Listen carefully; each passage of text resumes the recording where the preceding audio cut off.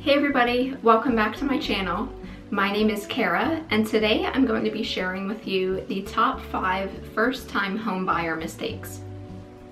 I quickly want to mention before I hop into this video that I recently completed my Asheville home buyer guide, which is an 11-page PDF that shows you step-by-step the home buying process from start to finish. So it's completely free. And if you would like a copy of it, I will leave my contact information in the description box below, as well as at the end of this video. Definitely reach out to me at any time and I will be happy to send you over a copy of that. Mistake number 1 is looking for a home before you apply for a mortgage. So this isn't the best idea for a few different reasons. One of them being, you can't make an offer on a home unless you have a pre-qualification letter or a pre-approval letter from a lender. I'll quickly tell you the difference between those two things. So a pre-qualification letter is step 1. This is where you talk to your lender, they look at your income, your debts, your credit score, and basically a high-level overview of your current situation and give you an estimate of what you are likely able to afford. A pre-approval letter is more intensive, there's much more paperwork, and it's ultimately where a lender says, yes, you are absolutely able to get a mortgage for this amount. So I always recommend, of course, before you start looking at houses, you want to know what kind of house you can afford. It's not the best idea to start looking at homes and then later find out that you can't even afford a home that you ended up falling in love with. So step 1 is always get pre-qualified. Talk to a lender, see what you're able to afford, and talk to them about their different home buying programs as well. Sometimes lenders offer closing cost assistance and just different programs that might be of interest to you. There are also a lot of different types of loans that are good to know about. So of course there's conventional loans, FHA, VA, USDA, there's a lot of different ones. And I myself am not a mortgage broker or a mortgage lender, but I can of course recommend some to you that are local to the Asheville area if that is something that you are needing. Mistake number 2 ties into mistake number 1, and that is not using a local lender. So from personal experience, I haven't found that using a big lender is really the best situation for my buyers. I always recommend that they use a local lender. There's nothing saying that you can't use a bigger lender, like a bank for example, but I just haven't had the best luck with them. So what I mean by this is I've had some buyers in the past say, oh, well, I already have a bank account with this bank, let me just use them for my mortgage as well. Unfortunately, what ends up happening is that these banks aren't local to that area, even though there might be a branch in Asheville, for example. They're focusing on borrowers all across the country, so they're not specific to that area. They're not aware of the local laws, what homes are selling for, and there tend to be appraisal problems, communication issues, as well as settlement delays.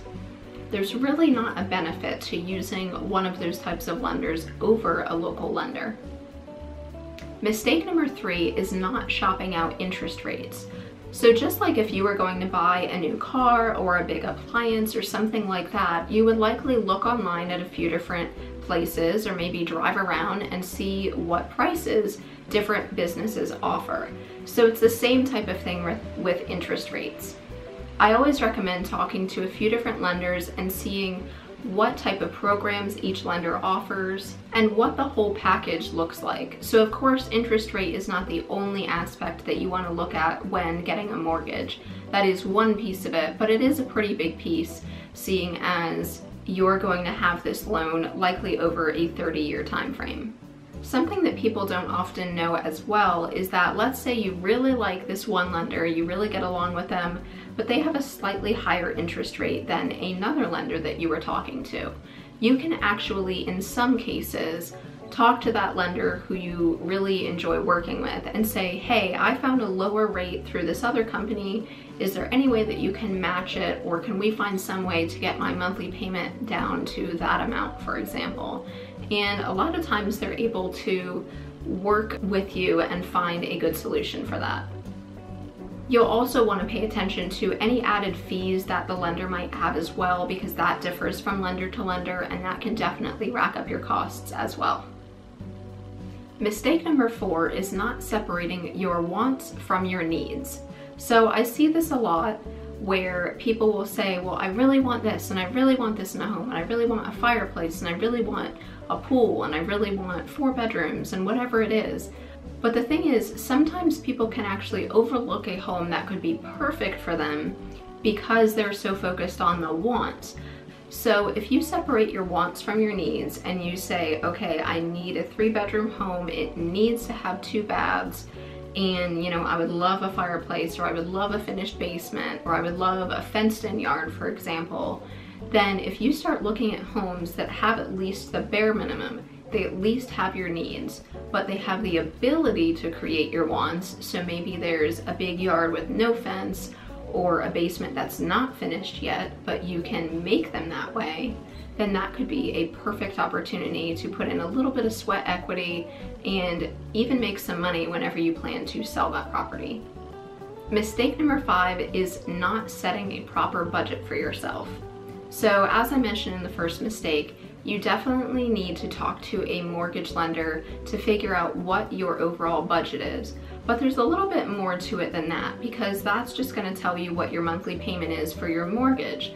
Of course, on top of that, there are utility costs, maybe there are renovations you're going to want to do, and you need to just consider all of the pieces of the puzzle before diving into purchasing a new home. I always recommend to people, it's okay if you want to take a little bit out of your savings, but you want to keep a good ratio. You want to make sure that you have a certain rainy day fund so that when you move into your home, let's say your AC breaks and you need to buy a new AC, then you need to have the money to be able to do that. You don't want to use every penny that you have to purchase your new home. Another thing that I would like to add to this as well is that if you are considering doing renovations to your home, try to get estimates for this either before you go under agreement or after you go under agreement during your due diligence period, but definitely before you purchase the home. So let's say you were thinking of renovating the kitchen and opening up a wall and adding more counter space and cabinets and whatever you want to do. Let's say you thought it was going to be $20,000, but the contractor is actually saying it's going to be $50,000. This is definitely something that you're going to want to take into consideration before signing on the dotted line and purchasing that property. So I really hope that you guys enjoyed today's video. I am more than happy to do a part 2 of this if you would like. Definitely hit the like button if you enjoyed this video and leave a comment. Let me know if you found any of these tips in particular helpful to you in some way.